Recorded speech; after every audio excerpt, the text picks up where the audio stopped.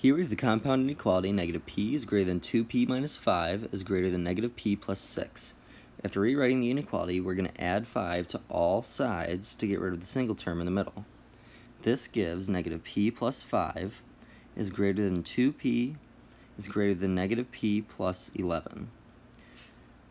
Next, we're going to add p to all sides to get rid of this 2p terms on the outsides.